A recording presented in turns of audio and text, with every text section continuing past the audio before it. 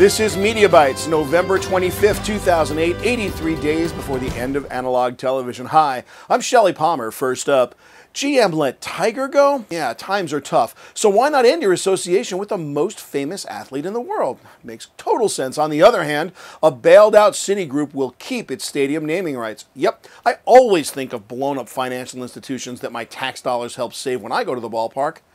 Advertising is a strange game.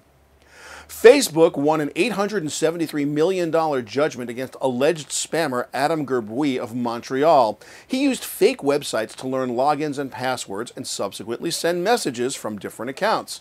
If your Facebook friends are wondering why you've been spamming them with ads for marijuana and penis enlargement, you can blame Canada.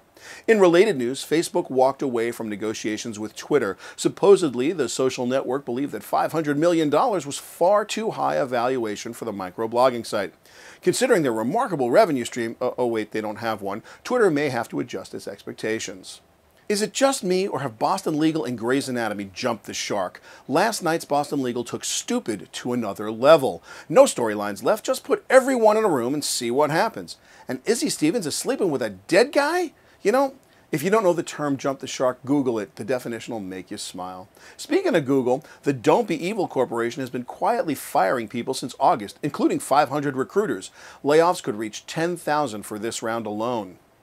Today's Google-centric consulting question comes from Venice Q, a recording artist from Brookhaven, New York. Venice asks, do you think Eric Schmidt will really leave Google to work for Obama?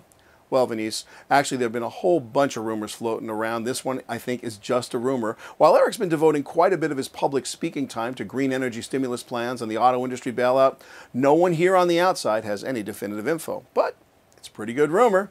Got a consulting question you'd like to hear answered on MediaBytes? Email me at shelly@palmer.net. Friend me on Facebook or find me on LinkedIn. For MediaBytes, I'm Shelly Palmer.